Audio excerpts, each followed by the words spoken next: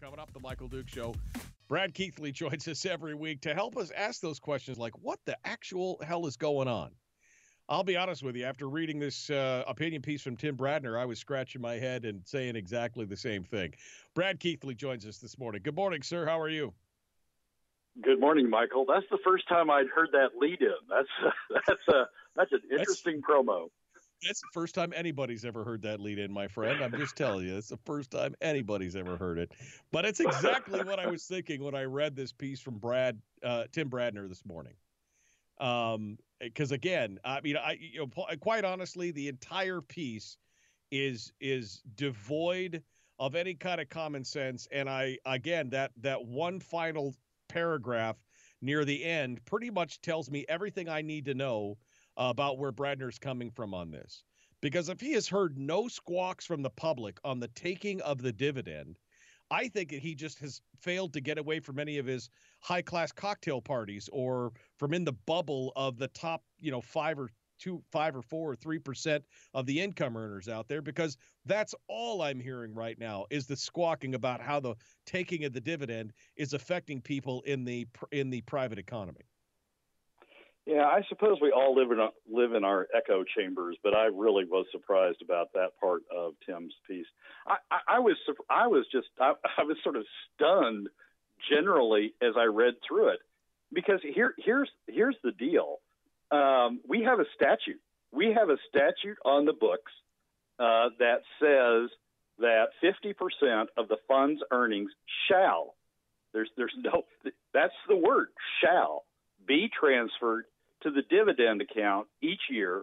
And then there's another statute on the books that says the dividend account, the state shall then distribute the dividend account, the amounts of the dividend account to Alaska citizens based on the formula for how you pay out the PFD.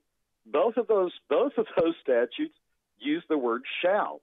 So Tim's going through this piece talking about, we don't have to do that. We don't have to do that. We can set it by appropriation.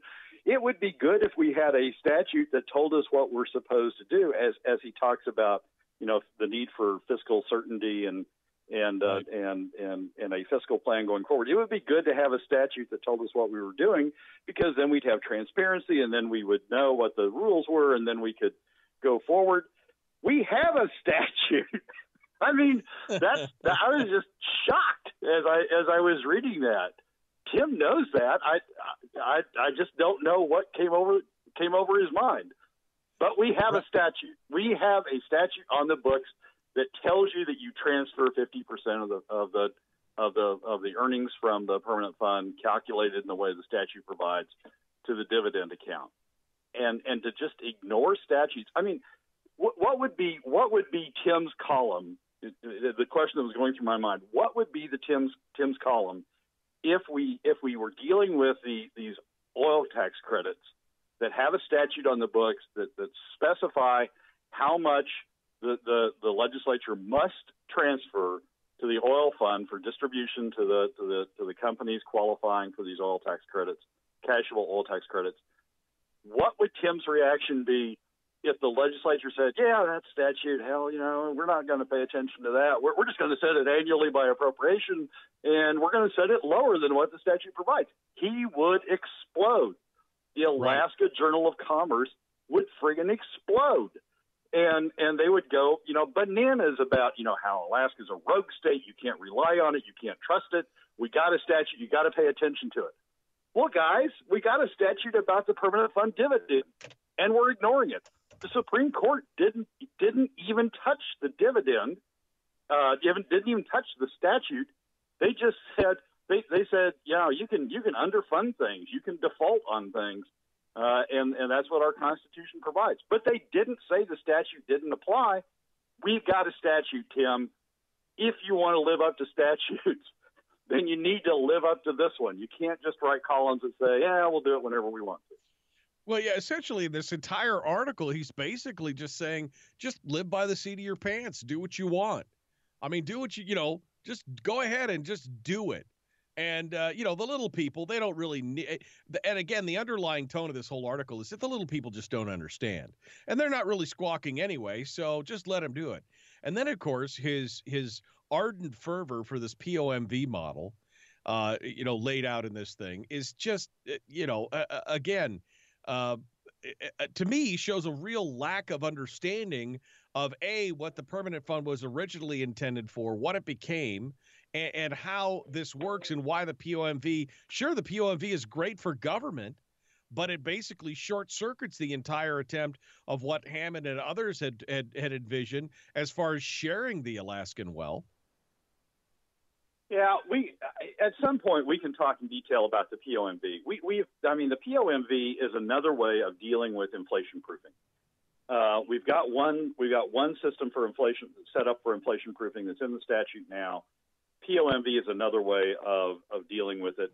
It's got its good points and its bad points, and it does put a cap on distributions in a way, but it's that to me is something that frankly is debatable. It's not in the statute now, so if we're going to observe statutes, then we need to continue to use the inflation proofing mechanism we've got in the statute now.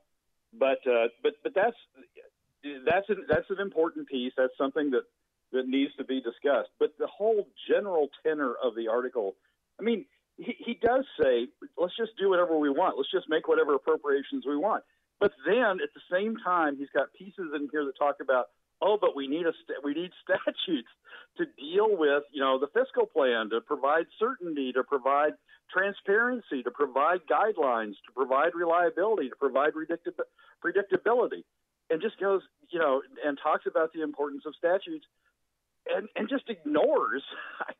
There is not one mention in this piece, Tim, if you're listening. There's not one mention in this piece of the fact we have an existing permanent fund dividend statute, and if we're going to set up this state as a state that can ignore statutes, that can ignore the rules that the legislature has set down for fiscal policy, then we do have a rogue state.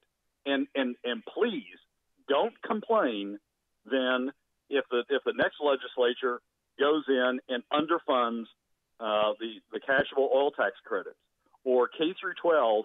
Don't complain the next time the legislature comes in and underfunds the BSA, the base student allowance, or Medicaid. Don't complain the next time the legislature comes in and underfunds Medicaid. Yeah, you can all say, there's statutes out there for that. There's formulas that govern how you're supposed to do that.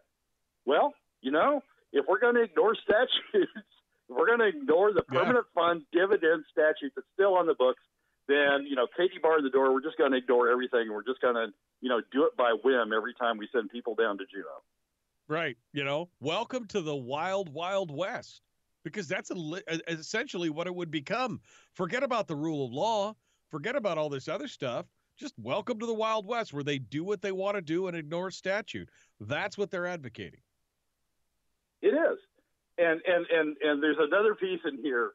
I got to admit, my blood pressure sort of went up at this one. It says, there's also the flack raised by the don't mess with my dividend crowd, our peculiar resident Alaska red state socialists. How weird to tout conservative values with one hand and government welfare with the other.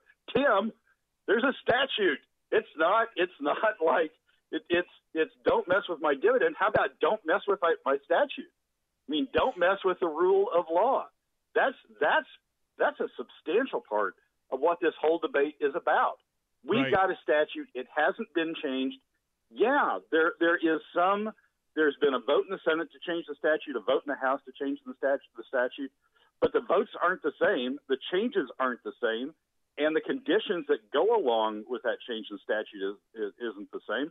We don't have a consensus on changing the statute. Until we do, the statute's still on the books. And to just advocate, underfund it whenever you want to.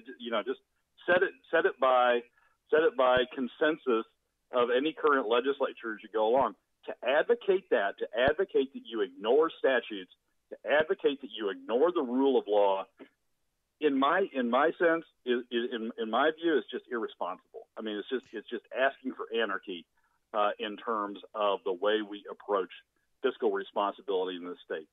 One more time, the Alaska Journal of Commerce, Tim Bradner, would explode if anybody advocated underfunding taxable oil credits. They would just go ballistic and argue about how you've got to be able to rely on statutes, you've got to be able to rely on the rule of law, you've got to be able to rely on these things. Well, the same thing applies to the permanent fund dividend statute. You can't just ignore it. You can't write a 600-word piece and just not mention it. Right, exactly. Well, and I'll say I was highlighting pieces. I was highlighting, phrases and sentences in this, and that was one of the other ones. I highlighted the one that I mentioned earlier. But you're right, the one where he talks about the "don't mess with my dividend crowd," the resident Alaska red state socialists. Which, by the way, it wasn't our choice to be a socialist state. It wasn't our choice. That was handed to us by the federal government in statehood, where they said they must retain the mineral rights from the citizens. So you can't own your own mineral rights. So, again, it wasn't a choice, but it is, as we've talked about in the past, the highest expression of private property rights as a compensatory, piece to basically compensate people for the loss of those mineral rights on their private property. That's what it is. It wasn't our choice. We were handed that. And so then to be mad at people or to mock people because they're mad when you take that right away from them, which is essentially what they're attempting to do by taking the dividend, to me, it just seems, it just flies in the face of what we're talking about. Oh, it does. It does, Michael. And the other thing about that argument when they say, red state socialists, when they're talking about the dividend, think for a moment. Hammond has a great passage on this in his book, Diapering the Devil. Think about what you're saying for a moment. It is socialist to argue that we ought to leave money in the hands of the private sector as opposed to taking it, diverting it to government. It's socialist to argue that money that is set by statute, by the way, that money is set by statute to go into the private sector, into the hands of citizens. It's socialist to argue that it ought to remain that way as opposed to going to government. They've got it backwards.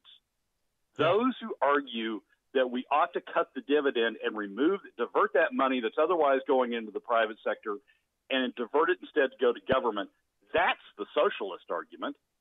That's the argument of communitizing the revenues. What Hammond set up was absolutely the most conservative private sector capitalist approach you can have, to put the money in the hands of citizens. So it's, people who want to argue that the dividend socialist, it's not. It is capitalist because it's putting money in the hands of citizens, not in the hands of government. Right. Which, again, by the way, government is already getting their share of that. And, of course, they're just proving the axiom once more that what they want is not only their share, they want half of your share as well, which is what they're attempting here. Yep.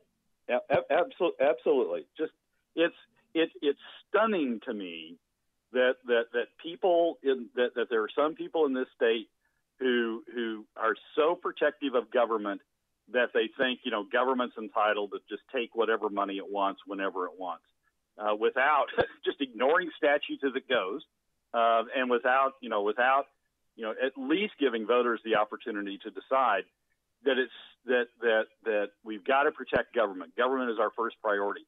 When you hear Governor Walker talk about the fiscal crisis, it's never about the overall Alaska economy. It's always about protecting government and protecting the government sector and protecting government jobs and protecting government programs.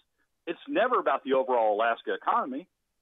The ICER analysis has demonstrated that the PFD produces the most bang for the buck in terms of generating overall income of all of the options that the government has available to it. And cutting the PFD has the, quote, largest adverse effect on the overall economy of any of the new revenue options that people talk about. It is a private sector capitalist program. To argue otherwise, and particularly when you're arguing to ignore statutes, is just wrong. And that's the socialist argument, not the argument in favor of keeping the PFD. And again, the irony here is that if the statute was completely being ignored in regards to fully funding or to paying whatever the statutory minimums are to the oil companies, which of course is Bradner's, field and his industry that he caters to, then of course it would be all doom and gloom and how dare you. But since it's coming out of the public sector, it's coming out of private citizens' pockets, then it makes it okay. That the thing in this whole article is that there's not one mention, not one mention, not one discussion point about the size and scope of government, which of course is driving this entire demand and appetite for more money. This is all about what the government has done, the size and the scope of government. And there's nothing to say that if they got more, because again, past performance is indicative of future results. There's nothing to say if they got more, they would be any more responsible with what they were given this time around. Yep, absolutely. Absolutely. I mean, we overbuilt government. We've overbuilt the university system. We've overbuilt our social programs. And we've overbuilt everything in this state during periods when oil was above $100. And now that oil is down, and now that revenues are down, and now that the state's economy is down, rather than make the cuts necessary to right-size government to what we've got, the revenue stream we've got now, they want to continue the good times and start taking money out of the pockets of Alaska citizens, ignoring statutes doing that. Just the wrong approach. Brad Keithley's our guest. We got another segment coming up. We're going to continue that here in just a moment. Don't go anywhere. The Michael Duke Show continues. This segment with Brad, we've been advertising it this whole last week that we're basically going to take your phone calls in this segment because we always get a lot of calls afterwards, and I think sometimes it would behoove us to have Brad respond to this stuff in real time. And so he's agreed to do this whole segment with us on a question and answer basis.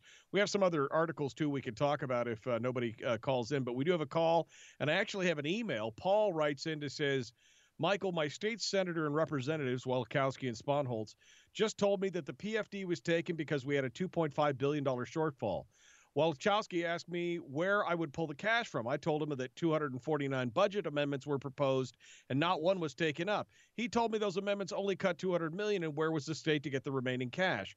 Will you ask Brad to lay out for the general public what we are paying for that we could trim to $2.5 billion?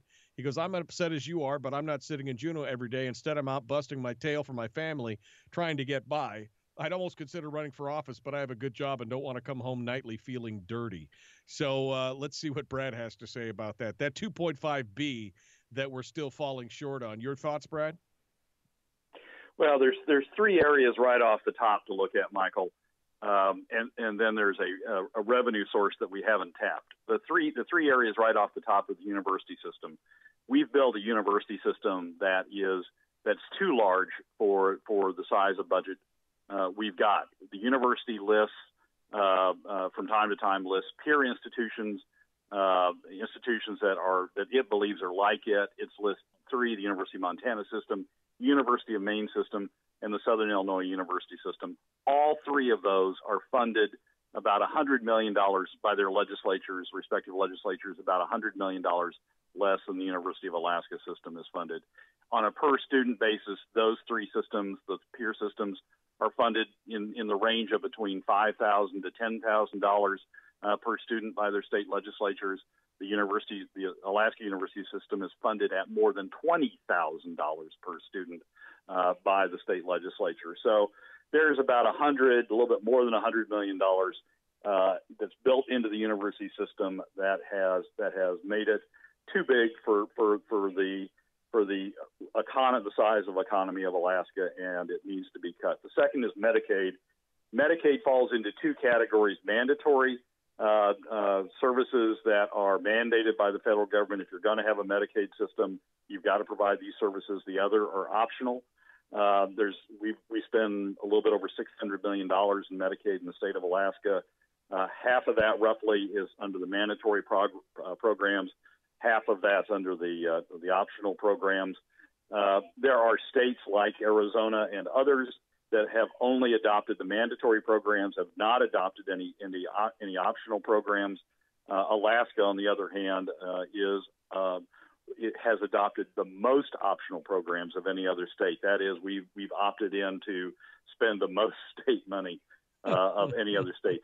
There's historical reasons for that, but you can look at models like Arizona and others to cut those programs back. That's about back to the mandatory programs. That's about another $300 million. There are a number of public sector jobs that are authorized in our budget that aren't filled with actual people. Actually, what that's being used for is to create additional funding to agencies that they then use for other things other than to fill those jobs. It's sort of an off-the-books way of getting additional funding to agencies.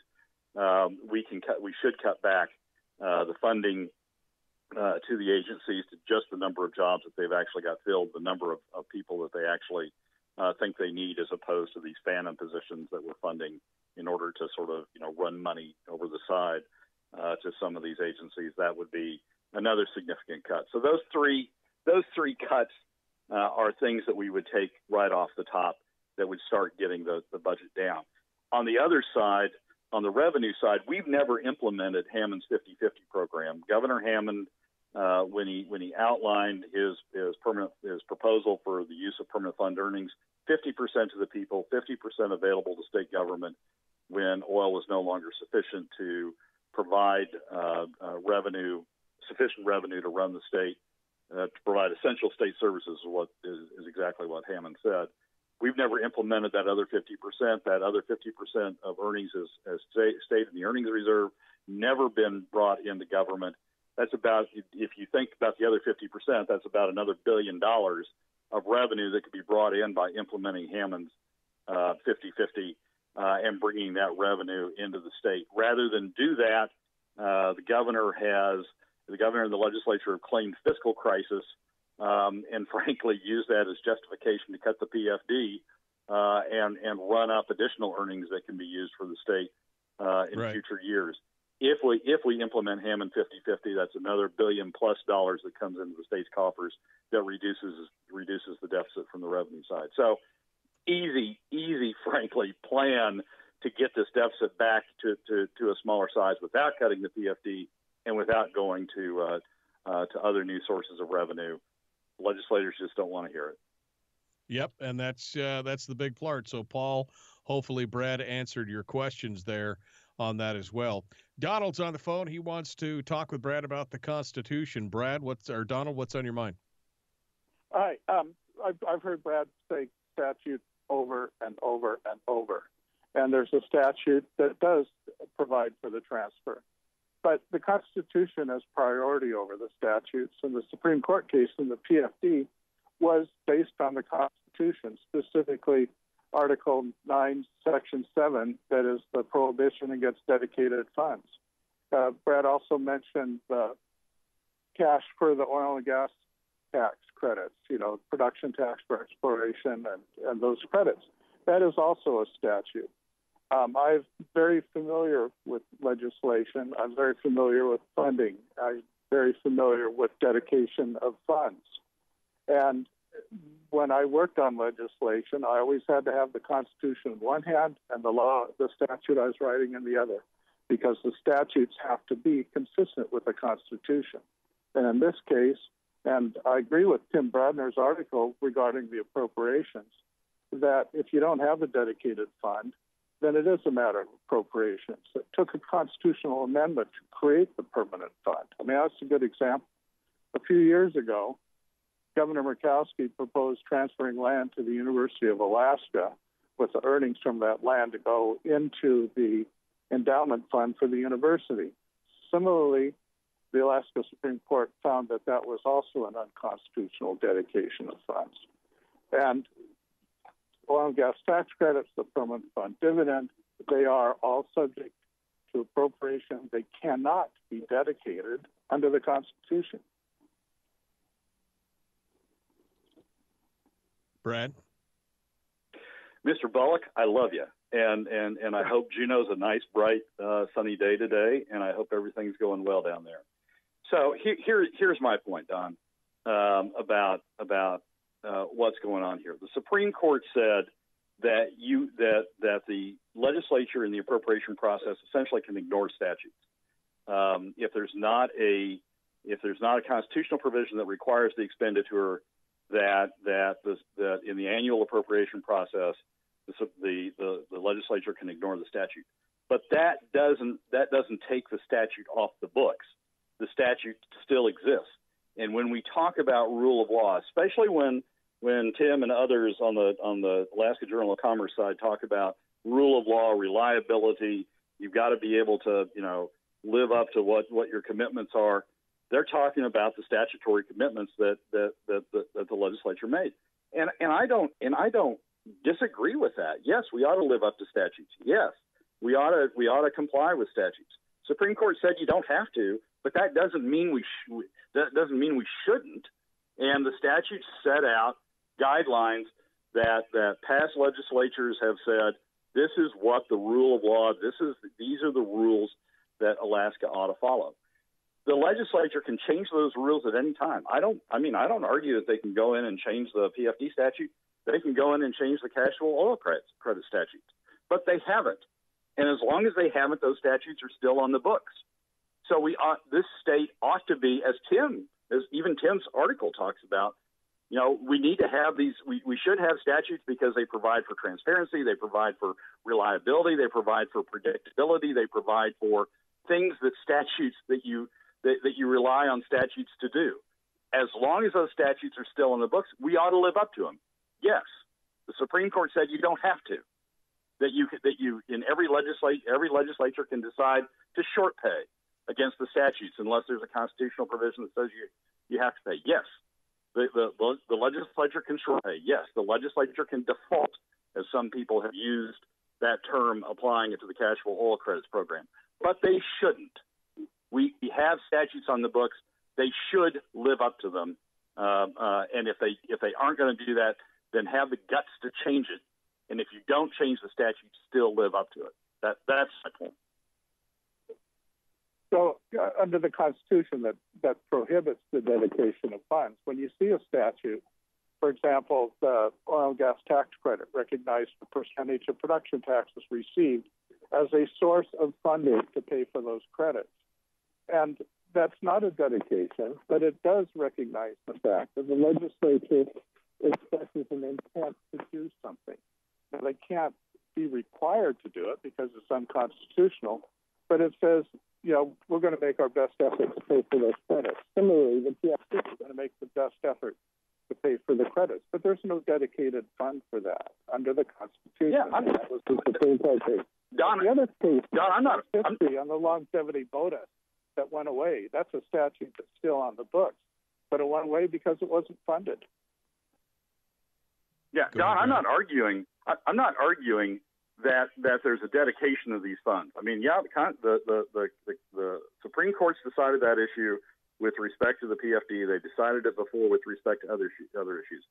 But we have categorizations in this state. You and I both know this, of unrestricted general funds, that is funds that can be spent for a lot of different purposes, designated general funds, DGF, funds that there are statutes on the books or other policies in place that say these revenue sources ought to be used for these purposes. That's what our statutes say, or that's what our policies say.